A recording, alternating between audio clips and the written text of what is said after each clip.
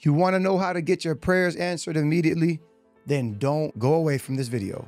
Watch it to the end. But before I start and give you the key revelation, a mystery that the Lord showed me that brought so much closure, prayers answered quickly. Before I do that, I want you to do something for me. I want you to like this video, hit the bell notification to be updated, notified, hit that icon. I want you to even comment down below if you can right now and say, I'm ready. If you're ready to receive, subscribe too if you haven't already. This is gonna give you literally exactly what you need to get your prayers answered. I'm gonna give you this revelation based off of my own testimony. Let me tell you something. I've seen one of my closest friends in the world, a close friend of mine, who was at one point my enemy. I mean, I had thoughts of actually killing him. Unfortunately, that was the devil. That was the deception. That was the enemy's lies. That was the enemy's trying to steal our relationship. And guess what? He came to Christ. Now part of this church. On fire, soon to be a leader. The Lord has spoken to me that he's going to help me apostolically build churches throughout the world the same way he helped me apostolically build trap houses, for those that don't know, drug houses, when we were in the world. Not only did he get saved, my blood brother, who the enemy also put me against through deceptions, lies, and confusion. Because we were in the drug game. We were selling drugs. We were doing illegal stuff, stealing, robbing, anything for money. That's how it was when we were from. Guess what? I came to Christ. 3 years later, my brother gets saved, and my friend, my best friend, who's actually his best friend, he was a close friend of mine as well, got saved. Not only did they too get saved, both of them, my father got saved, who had a very strong stronghold on his life. I mean, the enemy was trying to keep him back from being saved for a while. So how did these people get saved so quickly? I'm going to give you guys the revelation God showed me early on in my walk and how I know it's biblical, and it's going to help you get your prayers answered immediately. First, I want to talk about the ministry of the Holy Spirit. You have to know this so you can catch the full revelation. Ministry means service. Say it out of your mouth. Say service, right? So when we start a ministry, we're starting a service unto God. A business, a kingdom business is a ministry because it's a business, but its purpose is to serve Christ. So through a business, you can serve Christ by preaching the gospel, by playing worship music during, let's say you have a barbershop, playing Christian rap and hiring Holy Spirit-filled, barbers. And that's a ministry because even though you're receiving income, even though it's a business, a kingdom business, it's still winning souls. It's a service unto God. So ministry means service. We are to serve God. A church is a ministry. It's a service unto God. And we have services where we're serving God. So service means you serve. Now the ministry or the service of the Holy Spirit and why he was sent, everyone say out loud, the Holy Spirit is a person. He's not an it, he's not a dove, he's not a lightning, he's not a cloud. The ministry is a person. Say, Holy Ghost, you are a person. Amen. If you see a man of God and he's casting devils out, healing the sick, raising the dead, winning souls, preaching the gospel, preaching repentance. Preaching repentance. We don't see that a lot.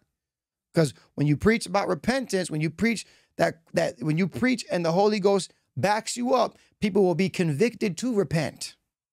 So that's how you know a man or a woman of God is working with the Holy Spirit, the person of the Spirit, the Holy Ghost. You're seeing people crying, shaking, can't stop it. That's the Holy Spirit. You're seeing people, running to the altar to give their life to Christ. That's the Holy Spirit. Some churches, you never see that. You never see people getting saved. You never see people being transformed. You see lukewarmness. You see religion. You don't see deliverance. You don't see healing. You don't see the power of God move. And that's because the ministry of the Holy Spirit is not there. The book of Revelation talks about how if you don't repent, there were 7 churches mentioned. Only 2 were told not to repent because they were on point. 5 out of the 7 churches were told to come to repentance. Why? They were grieving the Spirit. And God said, if you don't repent, I'm taking my lampstand from you. They were going to be a dead church. That's why now, today, we see dead churches. The Catholic Church is dead. Some other denominations are dead. That's division. It's about following the way, which is Jesus Christ. Back then, they weren't called Christians. They weren't called Pentecostals, Baptists. They were called followers of the way. The word Christian was actually a derogatory term for people who follow Jesus Christ. The Romans would say, these Christians. In a derogatory way, we just adapted it. We took it on, right? But at the end of the day, we're followers of Jesus Christ. No denomination. That's division. That's demonic. But I believe the body of Christ is waking up. It's revival, and we're coming to that understanding. Even the non-denominational has become a denomination. It's crazy, but you know, our church identifies as a non-denominational church, so people can understand we really don't have a denomination. We're just radical. If we were a denomination, I'd say we're radical. We're just radical. We're remnant. We're remnant, baby. We're remnant, baby. Amen. So why do I tell you that? Because I'm about to read some scriptures, and I want you guys to know this. I want you guys to say, okay, the ministry of the Holy Spirit is to do this. So when I see this, I know the Holy Ghost is in the church. You don't have to like the man of God who's leading. You don't have to like the woman of God who's leading. You don't have to like their personality. But if you see the Holy Spirit moving in their life, he's co-signing for a reason. You honor the position, not the person. I don't care if the person's a white boy all the way from Alabama. I don't care if the person's a Spanish boy all the way from Puerto Rico. Or let's say a black person all the way from Africa. Color don't mean nothing. The region you're from don't mean nothing when it comes to the kingdom. It's about one person, Jesus Christ. We're all family. Color don't matter. We're going to see in heaven that it meant nothing, right? It's about the blood of Jesus Christ, right? We take on the body and the blood of Christ, not of the bloodline of where our parents are from. That stuff don't even matter. Everyone's mixed anyways nowadays. But anyways, let's talk about it. So how do your prayers get answered quickly? I'm going to read some scripture. Let's start off in the book of Revelation, chapter 8. It says, "And another angel came and stood at the altar, having a golden censer, and there was given unto him much incense, that he should offer it with the prayers of all saints upon the golden altar which was before the throne." This is in the book of Revelation. And it says right here, there was given unto him incense, that he should offer it with the prayers. Everyone right now say with. Say it outside. So does that mean that prayer is incense? No. The prayers were offered with the incense. The incense was offered with the prayers. Some of you are like, oh my gosh, I thought prayers were incense. No, they're not. Incense is a sweet aroma to the Father. When it's a good incense, it's a sweet aroma. It's pleasing to him. I want you guys to remember that it's pleasing. Just like when you're hungry and you walk into a kitchen and it smells really good, it's pleasing. Your mood changes. So God's mood changes when he smells a good incense, and it's offered with the prayers. Why do you think so? Because God, if he gets that sweet smelling incense with all this wickedness in the world, with the prayers, he's going to answer them because his mood changes. Catch that in the spirit. So let's continue. I want you guys to pull out your word to Acts chapter 10. We're going to start in verse 1. They correlate these scriptures. I want you guys to catch this. I'm going to get deep. There was a certain man called Cornelius, a centurion of what was called the Italian regiment. So this man was a centurion. He was a Roman soldier. He was a high-ranking Roman soldier, right? A devout man, though, who feared God with all his household. So he was a Christian. He was a follower of the way, and he was a Roman. That's why they created the Roman Catholic Church, because Jesus was so influential. Even Roman soldiers, Roman lieutenants, Roman sergeants, Roman generals were getting saved.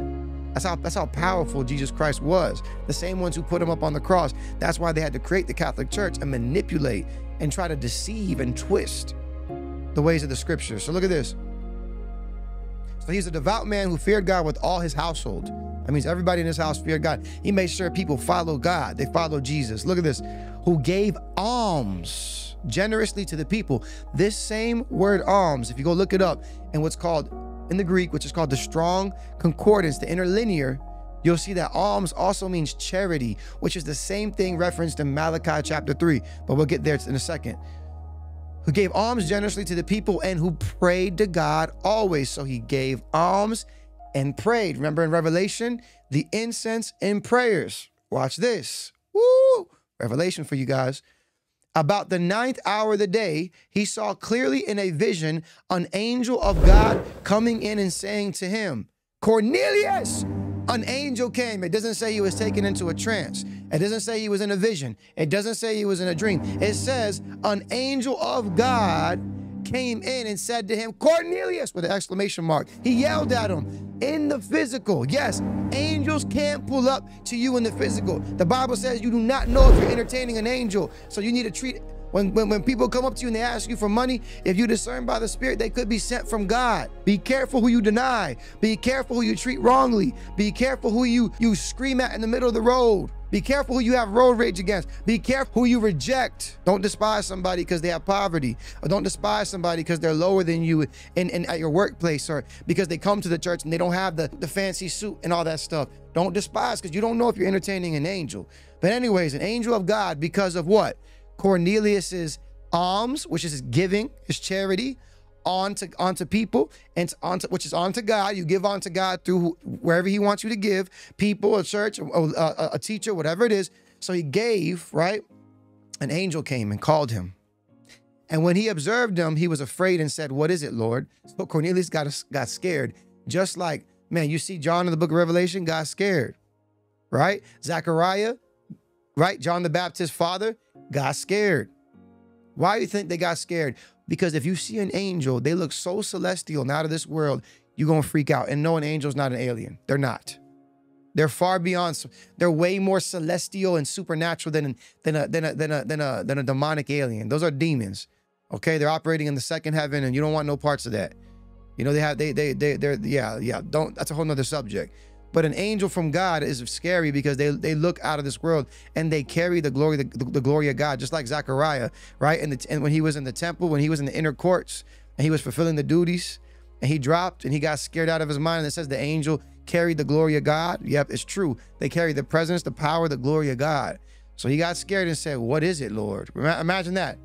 A Roman centurion, a high-ranking general, saying, "Oh, shoot. What is it, Lord?" Look, he said to him, "Your prayers and your alms have come up for a memorial before God." Memorial. What's a memorial?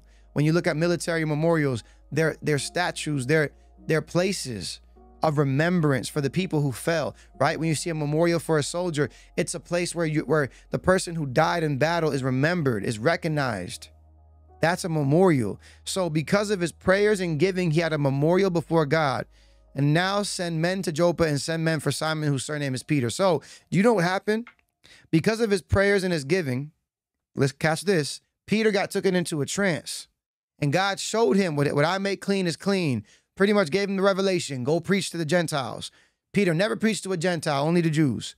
But now God said, I'm switching things up. What I make clean is clean. Go. And Peter goes all the way to Cornelius' house. Doubtful, scared, but still listen to God.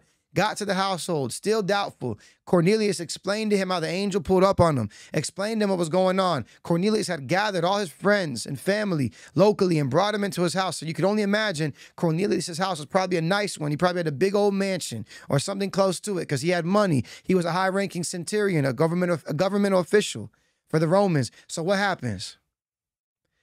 Peter starts preaching the gospel. The whole house gets baptized in the Holy Ghost and fire before they even go into the water. Speaking in tongues. Speaking in tongues. The anointing was so strong. The glory and the power and the presence of God was so strong that as Peter started preaching, they all got saved. So what does that mean? That through our giving, aka incense, it's a sweet smelling aroma unto God. And our prayers get answered when we give with our prayers, and our whole household can be saved. Woo! It says it right here. His alms and his prayers. His giving and his prayers. The Bible even says in the book of Timothy that a widow is worth honor, but a teacher is worth double honor. So does that mean, oh, I'm going to go give to the poor, to the widows? Yes, you should, of course. But where you should be giving primarily to is to the ones who cover you, the ones who feed you, the ones who teach you. Even watching this video is manna. It's a revelation for you. Every time I'm in an area where I'm receiving, it could be on YouTube. It could be at a worship center. It could be at a church. It could be a one-on-one meeting with a man or woman of God who pours into me that's more mature, that has a deeper relationship with Christ than I do. I sow. And my prayers get answered very quickly. I get asked all the time, how are you fast-tracked, Pastor Rich? How are you moving so speedily? It's not because I'm smarter than you. It's not because I'm better than you. It's not because God favors me more than he favors you. It's because the favor, the speed, the fast-tracking, the blessings follow me because I understood these kingdom principles. Give unto God and pray and have intention with your giving. Now, I'm going to explain even deeper. Look at this. Open to the book of Numbers, chapter 15. We're going to get into the Old Testament now. I'm going to read a few of the first few verses. It's very simple. It's very obvious that God is a God of intention, right? Some people think, oh, you don't have to give and pray. Just give if you want to give from your heart. And da-da-da-da-da. Watch this. And the Lord spoke to Moses, saying, speaking to Moses, speak to the children of Israel and say to them, when you have come into the land, you are to inhabit which I am giving to you. So God told Moses to tell the people, when you go to the land that I'm giving to you, that means a blessing, and you make an offering by fire to the Lord, a burnt offering or sacrifice to fulfill a vow, or as a free will offering, or in your appointed feast, to make a sweet aroma to the Lord. I'm gonna say it again, to make a sweet aroma to the Lord, incense. So they had intention behind their giving. It could have been a free will offering, an offering for a vow, a burnt sacrifice from the herd of your flock, and it's a sweet aroma unto God. Sacrifice. Everyone say sacrifice. God loves sacrifice. The Bible talks about sacrifice all throughout the scriptures. We are to love and sacrifice. We are to give and sacrifice, pray and sacrifice. My goodness, Jesus Christ was sacrificed on a cross for us. We are sacrificing every day. What are you focused on? Are you sacrificing your pride when you preach the gospel to people in the streets? Are you sacrificing your time by focusing on God all day? Are you sacrificing your sleep by getting into the secret place for prayer and worship when you want to sleep? Are you sacrificing your slothfulness by making sure you hit the gym? God loves sacrifice. Everyone say sacrifice. Look, I'm going to continue. 4, then he who presents his offering to the Lord shall bring a grain offering of 1/10 of an ephah of fine flour mixed with 1/4 of a hin of oil and 1/4 of a hin of wine as a drink offering. Look how specific and intentional God is. He gave specific directions. The tabernacle and the temple, there were specific directions on how to build it. Our God is a God of intention. If you think that you should not be giving with prayer, you are deceived, because the Bible is very clear that the personality of God is intention. He's very specific, detailed, and intention. He is not lazy. He is not slothful. He is not disorderly. Our God is a God of order. Everyone say order. Amen. And look at 6. Or for a ram you shall prepare as a grain offering 2/10 of an ephah of fine flour mixed with 1/3 of a hin of oil, and as a drink offering you shall offer 1/3 of a hin of wine as a sweet aroma to the Lord. So again, as a sweet aroma to the Lord. So this proves, I could read many scriptures. 2 Samuel talks about how David, when he did census, when he would take track of all the Israelites, they had to give an offering. Even for the attendance of the Israelites, they'd have to give an offering unto God. There was constant offerings all throughout the scripture. All throughout the scripture, there was constant offerings, and God will give specifics. Are we under the law? No. But is the law abolished? No. The law is good. We just couldn't maintain it. So that's why we needed who? Everyone say it. Say Jesus. He came to fulfill the law. Now through Christ, we are made perfect and righteous and holy by our faith in Jesus Christ. Of course. Hallelujah.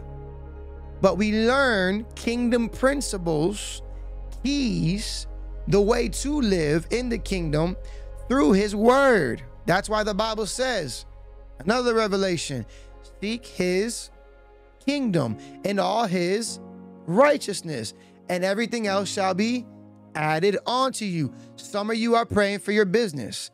Some of you are praying for family members to be saved. Some of you are praying for friends to be saved. Some of you are praying for deliverance and healing. Some of you are praying for breakthrough, but you do not understand sacrifice. Some of you have understood the sacrifice of prayer. Some of you have understood the sacrifice of praise and worship, the sacrifice of repentance, maintaining a holy lifestyle through Christ, right? Him strengthening you. Yes, it is not by our works that we're saved, but faith without works is dead. My God. So if you have faith in giving and you understand the revelation of giving, just like Cornelius did, you will understand that sacrifice is a sweet aroma unto God. And Cornelius understood the sacrifice of his finances. And because he understood that through his giving and through his prayer, what happened? Everybody got saved in this household. Baptized in the Holy Ghost, speaking in tongues and prophesying, all that. Power of God coming upon them and in them. All because of his giving and prayers. If God did not care about his giving, if God did not care about his giving, he would have never mentioned it. The angel would have said, oh, God hears your prayers. God hears your prayers, and that's it. But there's a reason, because when we pray, we need to have a sacrifice we bring before the Lord. Even the Bible says, don't even bring your gifts to the altar till you made it right with your brother and sister. We're supposed to bring to the altar. At our church, we have prophetic declarations and moves where people come and they get up and they bring their gift, their offering, their tithe to the altar with an intention instead of giving in vain. That's why so many people give grudgingly. The Bible says, do not give grudgingly, but joyfully. You give joyfully when you have the revelation of giving. I have seen so many testimonies. There are too many preachers, pastors, leaders that don't want to preach about this because they don't believe it themselves. Or if they do believe it, they don't have enough faith to preach it. And why would you be leading a congregation if you're not teaching your people how to be blessed and prayers to be answered? How dare you? Some of you are preachers and pastors right now that are like, oh my gosh, yes, repent. I had to repent. I learned this in the living room of my household. We didn't get to go out and get a rental of a church anywhere until we caught this. Because you know what? God is a God of intention. So what does that mean? At the end of the month, I actually calculate how much we made. I give my 10%. I give an offering. The book of Malachi, chapter 3. We're going to read that too. Everyone pull it out. Malachi 3. Pull it out. You should be reading the scriptures along with me. Don't just believe me because you like my YouTube channel or something. Learn this stuff yourself so that you could catch the revelation, receive the breakthrough, and teach others. Because you know why? There's too much poverty in the body of Christ, and it's because people don't understand giving. There's too many people who think that God wants us to be broke when the Bible says the complete opposite. And you know what? The same people who think God wants us to be broke don't know the scriptures. The apostles and prophets were taken care of. How do we advance the kingdom? How are we added onto if we don't understand it? Like how are we going to receive, how are we going to win souls and build churches if we don't have the finances? God wants to bless us in every avenue. He wants us to prosper in every avenue, in our body, soul, and spirit.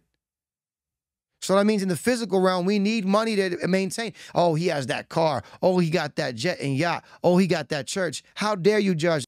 You can have one side that everybody knows about, which is the love of money. So where you love money so much, you don't maintain your relationship with Jesus and you depart from the faith, giving heed to seducing spirits and doctrines of devils.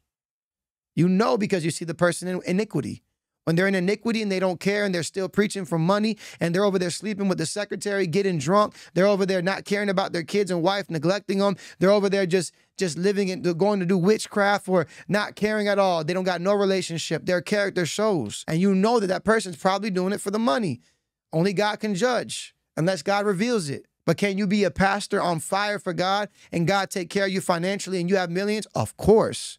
I was talking to a man about that yesterday. He was like, I was preaching the gospel to this man. He wasn't saved. And he said, I just can't stand how my uncle, he's a preacher. He got this nice house and other people are struggling. And I said, what? So you want God's people to be broke? That means that you don't believe God can prosper. God can prosper anybody. But there's a reason why people are dealing with poverty. The Bible says he humbles with poverty and he exalts with riches. So what's the other side of mammon, being a slave to money, is you have fear. You don't believe God can prosper you. There's two sides, the love of money and then the fear of money, which means you still love it because you don't trust that God, an all-powerful God, can prosper you. So you're greedy.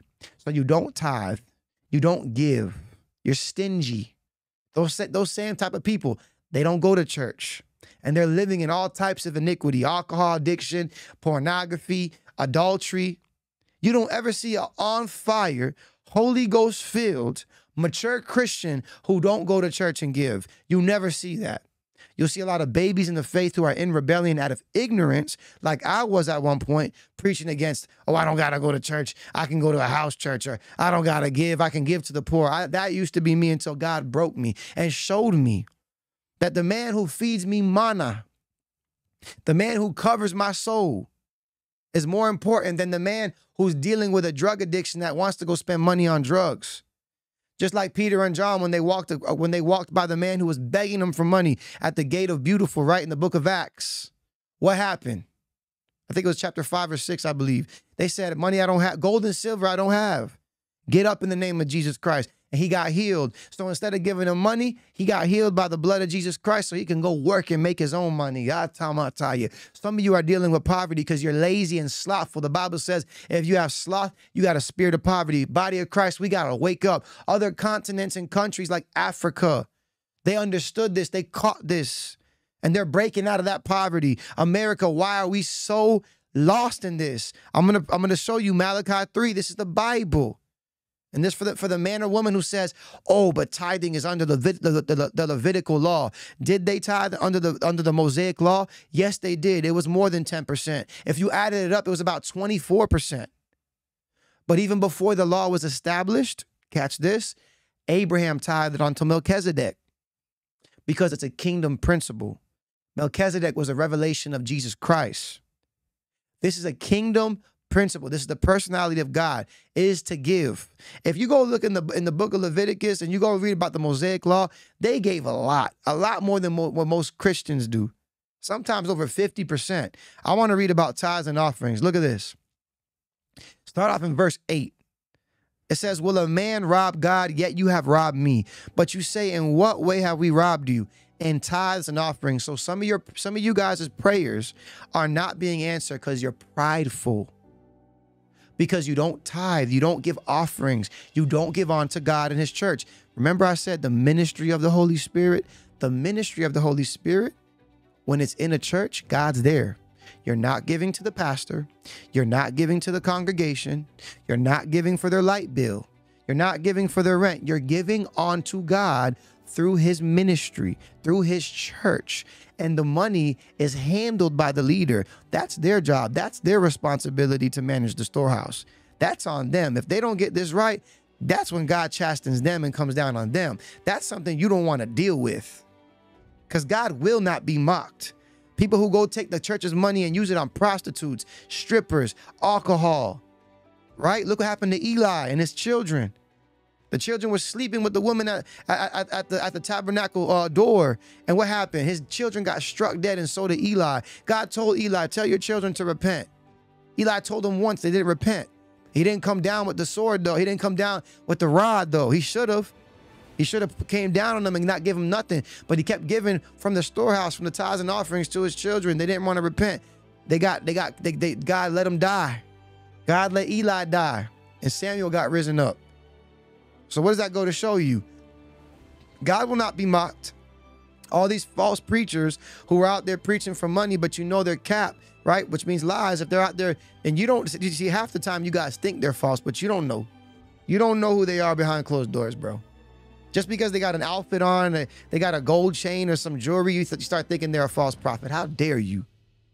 But then you'll go sow on the Starbucks ran by Freemasons and witchcraft. But then you'll go sow into the club and bars onto the temple of Baal. People out there throwing money to strippers onto the temple of Moloch, where they got strippers and prostitutes. You need to repent. Now look at this. 9, you are cursed with a curse when you don't give unto God. You have robbed me, even this whole nation. You go to the church and you receive a word, but you don't tithe and give an offering unto God after you received spiritual food. But you'll go to the grocery store, get some chicken and pay for it because you don't want to get caught stealing. But you come to God's house and you steal? How dare you? And then God says, if you give unto me, this is what will happen. Look at this. Bring all the tithes, look at this, into the storehouse. The storehouse was where? In the church, ran by the pastor, ran by the Levites, ran by the leaders, that there may be food in my house. And try me now in this. He says, test me, try me. The Father says, try me. Bring your tithes and offerings into a church or onto a man or woman of God where you know the Holy Ghost is moving. Try me. Bring your tithes, your 10%, and anything on top of that. And this is what he says.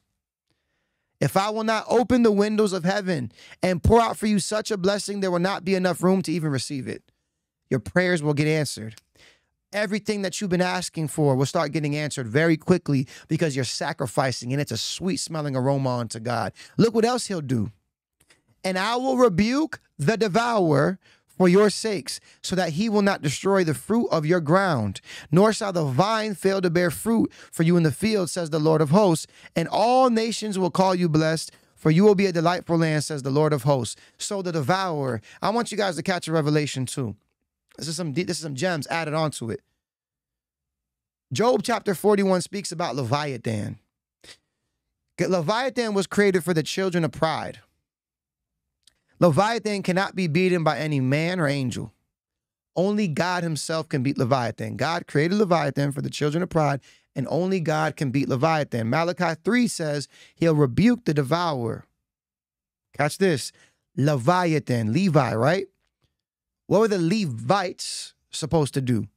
Give sacrifices unto God. So what does Leviathan do? Stop you from receiving your blessing by not allowing you to sacrifice unto God. Steals the fruit, the vine, the crops, which is all the laboring in prayer and worship. Some of you have been praying for 10, 15, 20 years and are going to catch crazy breakthrough right now. Some of you right now, wondering why your prayers aren't answered, wondering why things are happening. You know why? Because you don't give. You're greedy and you need to repent. Tonight, today, tonight, whatever time it is where you at, wherever city or country, continent you at in the world, I'm the guy with the tattoos and the G-Star Raw shirt, the young pastor with tattoos, right? That people think look crazy. Oh, he has the boldness to go into a psychic shop. He has the boldness to go tell witches to repent and Muslims. I love it. I want to get there too. What if your boldness comes from your giving? I've been giving. My wife and I, we give exceedingly more than 10%. We give 20 to 30, sometimes 50, 60. We give more onto God. We find ministries where God is moving powerfully and we sow with joy because we know he's going to bring it back the way we need, and we give with intention. We put it on our prayer list and we pray throughout the entire month on our offering and tithe for what we need. And we've seen breakthrough after breakthrough, my brothers and my sisters. Some of you are breaking out of religion, breaking out of poverty, breaking out of Leviathan. If that's you, I want you to give today or tonight. I want you to give onto the rock. Yes, onto the Remnant Revival Outreach Center, where this YouTube channel is focused around the ministry that I'm in, right? That I'm serving as a pastor. I want you to give onto the rock. You know the Holy Ghost moving. And I want you to have an intention with your giving. The Bible says to pray in private and give in private, right? So I don't want you to comment how much you're giving. And I don't want you to comment what you're praying for. I want you to sow through the Church Center app, Cash App, PayPal, Venmo, whatever it is. And I want you to test God, okay? Some of you might say, I give $10 and $20. Have you actually calculated your tithes and offerings? Have you calculated 10% of your income and not just gave 10, but gave maybe 15 or 20? You want to invest into cryptocurrency. I want to invest into a business. I want to invest into a savings account, a Roth IRA, but you don't invest into the kingdom of God. You invest into the kingdom and God will give you the wisdom, the knowledge, the revelation, the divine encounters, everything you need so you don't even need no Roth IRA. He'll give you a business that will bring you to retirement if you trust in God. So I want you guys today to give for what you've been asking for. And I want you guys to thank God after you give and after you pray. And every day that you pray for that specific thing, instead of saying, God, I pray for the salvation of my mother, I want you to do something different. For example, if you're praying for the salvation of your mother, I want you to do this. I want you to give. If you usually give 10, give 100, give 1,000, give more than what you usually give. And say, God, I'm giving onto you for my mother. And then I want you to say, God, thank you because it's done. The Bible says, if you ask, you shall receive. Our Heavenly Father, we ask and we know it's done. So I want you to give, pray, ask, and thank him. And every single day that you go on your prayer list, I want you to write down what you gave for. I want you to read it and say, God, thank you that my sister saved. Thank you that my mother saved. And I want you to praise him. God loves people who praise him and thank him because it shows what? Faith. It's a sweet smelling aroma unto God. Your sacrifice of praise, your sacrifice of money, because that's the one thing that nobody wants to do, man.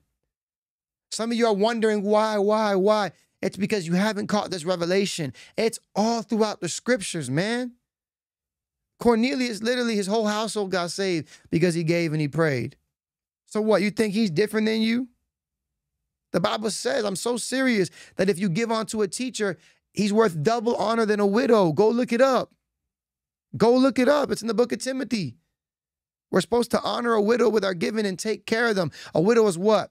A widow is a woman who lost her husband that can't work to provide for her and her children. So a woman's in the house of God is worth double honor. We take care, it's worth honor. We take care of her. We financially bless her. We give on to her, make sure she's okay because her husband can't work. She can't work because her husband's dead. That's how it was back then. Now it's a little different, but still, I've been in situations where a widow will come to our church. Her husband died and her kids need help. And the whole church gave a whole offering onto her. We would give a whole offering onto a widow.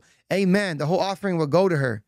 But the Bible says in that same chapter that a teacher who feeds you is worth double honor. Double. Why? Because they're not just feeding one person. They're feeding a whole congregation.